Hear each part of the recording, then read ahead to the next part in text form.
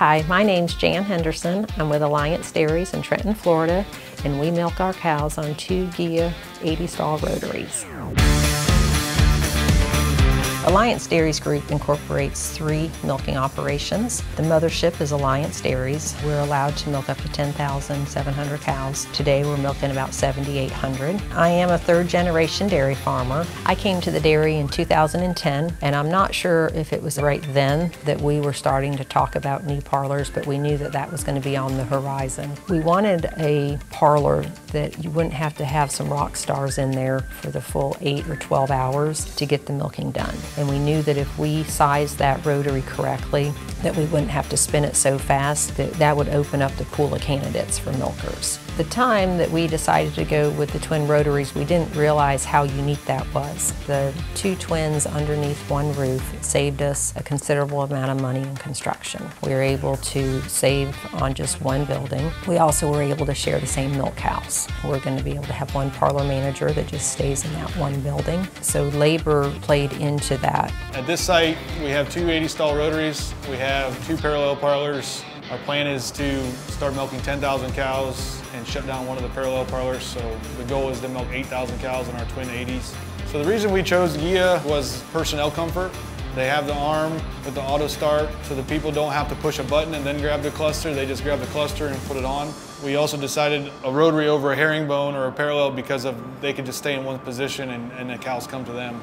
We can spin them slower than one big giant rotary, which then allowed us to do a full prep on our cows, a strip, dip, wipe, and attach. Without that, we would be going so fast it'd be less than 3 seconds a cow to get the number of cows that we wanted through the parlor. We chose the GEA rotaries over others because we felt as though it was easier for the employee. There's no buttons to push. You grab the unit and you put it on the cow. And so that was one of the big items that just seemed like it was easier for the people, but I think it's also better on the cows. We're able to get perfect unit alignment, and I think when your unit is aligned, then the cows are going to milk out better. It's just a better experience for the cow and people.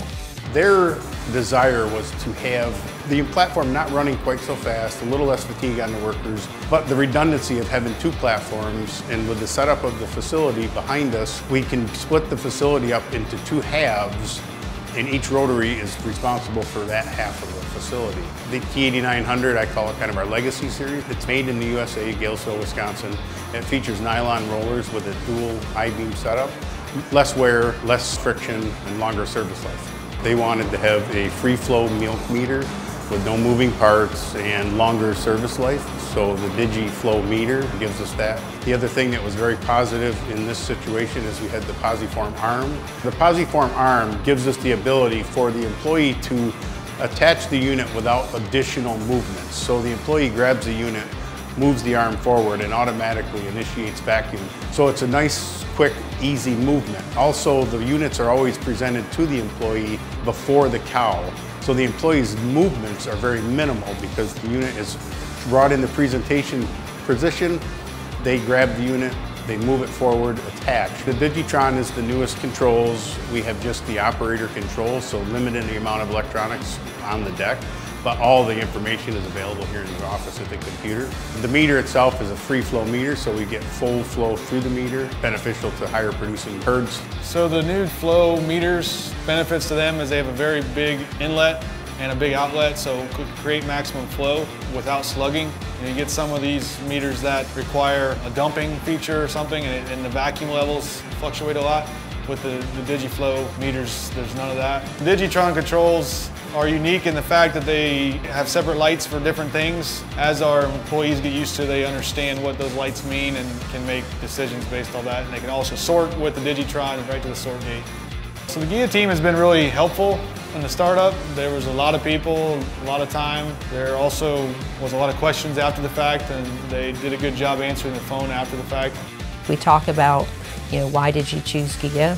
And we deal with people, not companies. Everybody that we have come into communication with in GEA has been just very helpful. I have so many GEA contacts in my phone now, I have to now use last names and not just first.